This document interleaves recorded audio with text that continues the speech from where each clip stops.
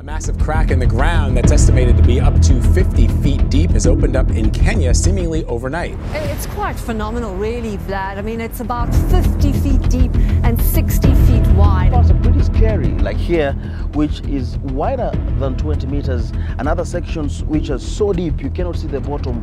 We cannot say that the whole area is not going to be affected and we should move, but what is important right now is to do a thorough study and find out where are these weaknesses. Although politics and country borders have been changing from a long time, but the planet's physical layout had been assumed to be permanent, right? We are not talking about our typical volcano outbursts, but about how the formation of a brand new ocean is in motion right in the heart of Africa. About like 200 million years ago, the supercontinent Pangea, which used to cover the whole territory of Earth, started to disintegrate.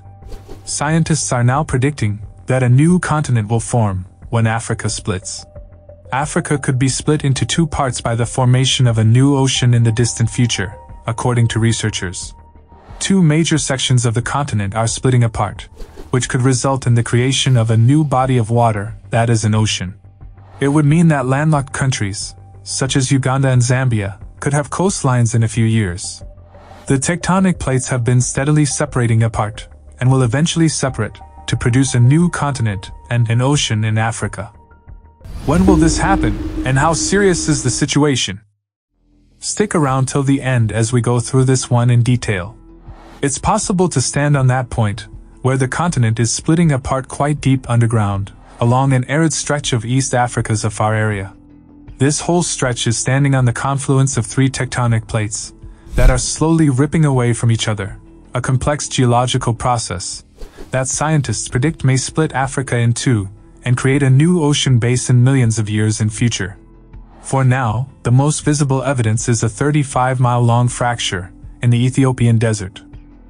The formation of the East African Rift, a 56-kilometer-long rift in the deserts of Ethiopia formed in 2005, marked the beginning of the creation of a new sea. The formation of this new ocean is expected to be at least 5 to 10 million years. But this region's advantageous placement at the boundaries of the Somali, Nubian, and Arabian plates make it a unique laboratory for studying intricate tectonic processes. Christopher Moore, a PhD doctorate student at the University of Leeds in the United Kingdom, saw the red haze of lava flows at a few kilometers distant while standing close to a lava lake at the summit of a large volcano. This may appear to be an unusual sight, but at Ethiopia's Erda, it's business as usual.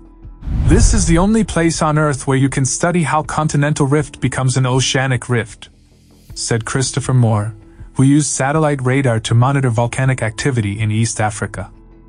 The crust of the Earth is made up of enormous tectonic plates, irregularly formed rocky slabs, which constantly crush against, slide beneath, or stretch apart from one another. The Arabian plate has been sliding away from Africa for the past 30 million years, resulting in the formation of the Red Sea and the Gulf of Aden between the two connected landmasses. But in eastern Africa, the Somali plate has also been separating from the Nubian plate, tearing apart along the East African Rift Valley. But there are still some significant unknowns, including what is causing the continent to drift away. Some believe that the region's continental rift is being driven by a large plume of superheated rocks erupting from the mantle beneath East Africa. The crust of the Earth is made up of a number of plates, which move across the mantle, which is the rocky inner layer that is located above the core of the Earth. Plate tectonics refers to the process through which the Earth's plates move apart and together as a result of convection, which occurs when hotter material near the Earth's core rises while cooler convective rocks sink. Plates tend to draw apart near mid-ocean ridges, which results in spaces being created between the various tectonic plates. The plates continue to move apart as a result of the expansion of magma at the ridges, which results in the formation of a new ocean crust. Volcanoes and other natural phenomena, such as the San Andreas Fault in California, are also caused by the movement of the tectonic plates that underlie the Earth's crust. How does a new ocean form? Scientists are using new satellite measurements to understand even more how the plates in Africa are moving and to examine the slow development of a new ocean. Scientists are still unsure as to what is causing these plates to separate. One scenario is, a giant plume of superheated materials is emerging from the mantle beneath East Africa, accelerating the continent's fissure. Cynthia Ebinger, who is a geophysicist at Tulane University in New Orleans, has led several field study expeditions in the area. She researched that 35-mile gap that popped out in Ethiopia's desert back in 2005. According to her, the break was the equivalent of hundreds of years of tectonic plate movements in just a few days. Her research has revealed that the rifting process is not always smooth and does not occur at a constant rate. Sometimes, just as in Ethiopia, there can be some powerful, unexpected jerks. She believes that the magma pressure, which is growing at a constant rate, is generating explosive eruptions like the one in Africa, like a balloon that is overfilled to the point it could rupture at the least touch. "We're trying to understand the straw that breaks the camel's back," she explained. She believes that the rising magma pressure is causing the explosive episodes. All these rifting occurrences will eventually change the African continent over time. Each plate boundary in the said region is spreading at a different rate, but the combined forces of these separating plates will eventually form a mid-ocean ridge system, giving birth to a new ocean. Advanced GPS sensors over the last few years have enabled scientists to obtain precise measurements of how the ground moves over time. According to Ken McDonald, a marine geophysicist and a professor at the University of California, Santa Barbara, with GPS measurements, you can measure rates of movement down to a few millimeters per year. As we get more and more measurements from GPS, we can get a much greater sense of what's going on. The three plates separate at various rates. According to him, the Arabian plate is separating from Africa at a rate of around 1 inch per year, while the two African plates are separating at a rate of half an inch to 0.2 inch per year. The Gulf of Aden and the Red Sea will flood in over the Afar region and into the East African Rift Valley, and become a new ocean, and that part of East Africa will become its own separate small continent, he said. As the plates separate, material from deep within the earth rises to the surface, forming oceanic crust at the ridges. We can see that oceanic crust is starting to form, because it's distinctly different from continental crust in its composition and density. Moore said. What causes a continent to split?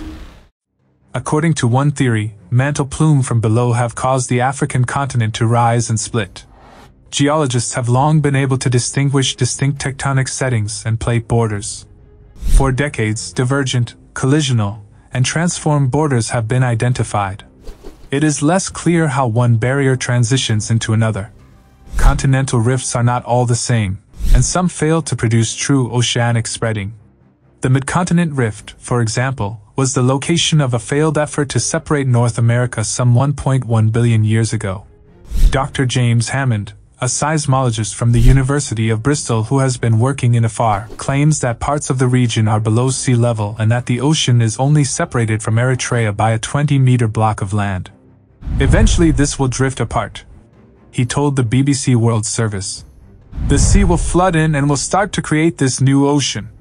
It will pull apart, sink down deeper and deeper, and eventually, parts of southern Ethiopia, Somalia will drift off, create a new island, and we'll have a smaller Africa and a very big island that floats out into the Indian Ocean.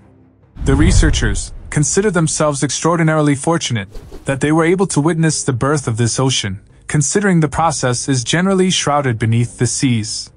The team hopes to undertake experiments in the area that will help them understand how the Earth's surface is shaped. They hope that studying the Earth's formation will help scientists better comprehend natural risks such as earthquakes and volcanic eruptions. Let's hear what you have to say about this new forming ocean in the comments section. As always, thanks for watching our video. See you in the next one.